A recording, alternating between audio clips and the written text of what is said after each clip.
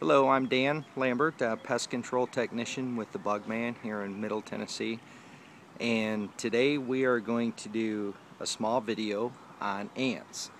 Ants, as we all know, are probably one of the biggest concerns here in Middle Tennessee. They get in your pantries, kitchen, bathrooms, especially in the spring time of year. They get heavy when it rains.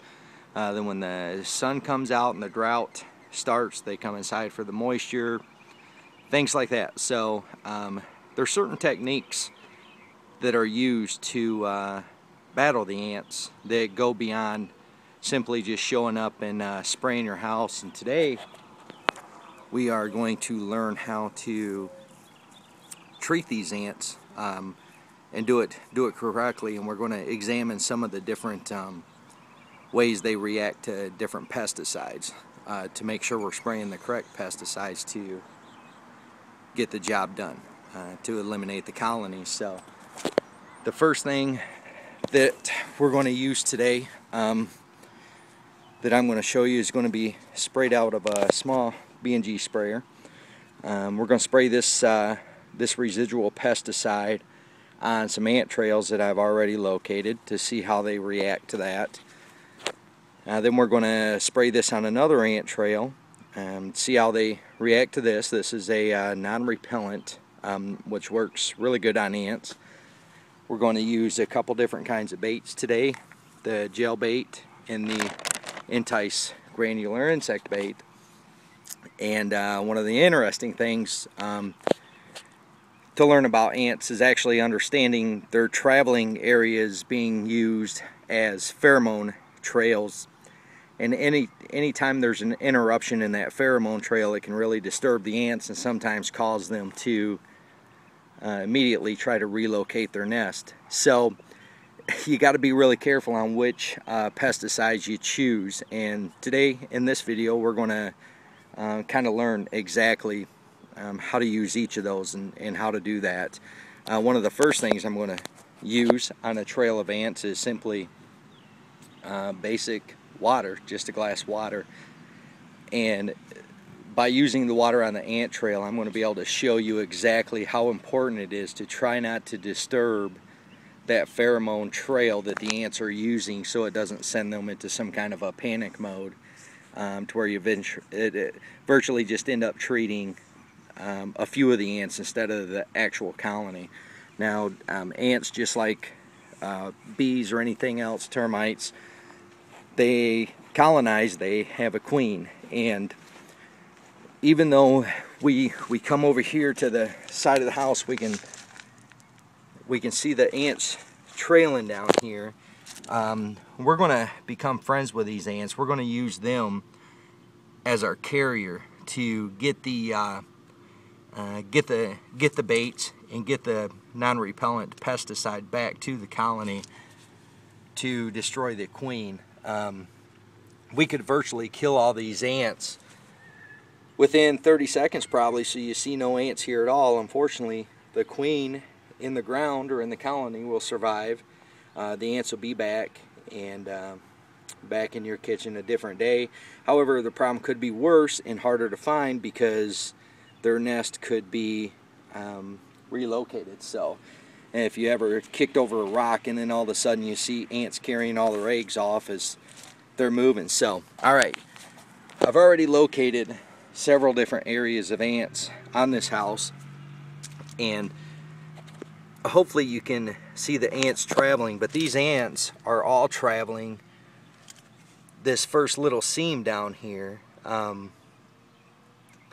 Yeah, we can see it good. They're all traveling this, and they're even though we think they're just following the block, they're actually following a pheromone scent. So they know where the moisture is, they know where the food is. So the scouts will find this, lay down the pheromone scent, and send the workers back up to supply the colony with the food. So the first thing we're going to do is find a few traveling here, and just basic water we're going to dump. Now you'll notice that the ants are stopping and they're kind of frantic. They don't know which way to go. It's not the water that they're afraid of. They can no longer detect the pheromone trail. They're basically, you know, stuck. They have no clue what to do, where to go. They have no understanding of where they're at. Now, because it's water, they're still going to travel over it, but even on this side, you'll see that they kind of start on it and turn back around, almost like a dog trailing a scent. They're not really sure about it because the pheromone scent has been disturbed. So when this dries, they will re-establish the pheromone trail and it'll be okay, but this just gives you a sense of importance on going to the store and buying an over-the-counter pesticide and spraying it on your house. More apt to scare the ants off than you are kill anything. So the next thing we're going to do is let's take this pesticide and find us another little trail of ants. Now, I'm not going to give the name of the pesticide, but it's a very common pesticide used by a lot of people on the exterior of the homes, and we get a lot of calls where customers will have other exterminating companies come out and treat 3, 4, 5 times, and they'll tell us the problem's just kind of gotten worse and it's never really gotten better, and they'll go away for a couple weeks and then they'll show back up again. And that immediately tells me it's the wrong pesticide being used, because they're doing more repelling of the ants and causing them to relocate than they are actually destroying the colony. So, okay. Again, this is a pesticide I would never recommend using for ants on the outside. However, it is a pesticide that a lot do. So, back again to the ants trailing this area here. I am going to just put the slightest line and you will immediately see the ants stop and turn around. They will not touch it. Will not touch it. And you see one thinking about it. Maybe, should we go there? No, we shouldn't go there. All the ants to the left have completely ran off.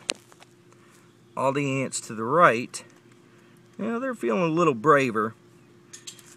However, not very. They know it's not. They know it's not something that they can necessarily be traveling. So, again, we destroyed the pheromone trail, and as well, the pesticide we use, they can also detect that.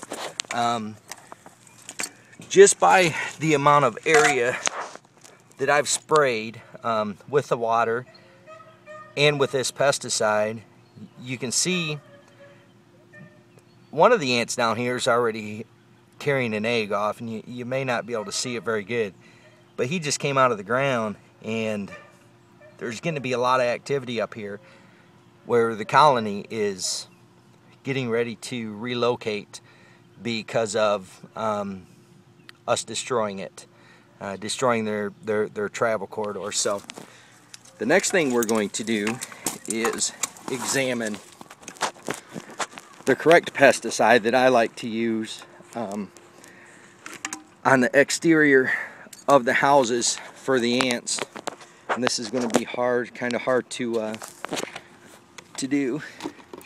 And again, they will not walk over this immediately, just because of the simple fact that it's used in water. And anytime, again, you put any type of water or anything over a trail, you're going to lose the pheromone trail. But find us another good spot here,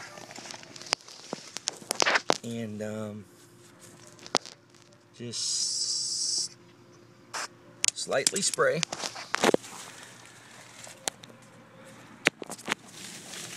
Now, if we can get a good film on this, you will see ants completely traveling over top of where I just sprayed. Well, they're getting a little nervous there, and that's just because of the water that's hurting the, there goes one over top of it there. And what we're going to do is I'm going to go around and put some baits out now And then we're going to come back and look at these 3 areas and determine exactly which one's the best to spray the house with.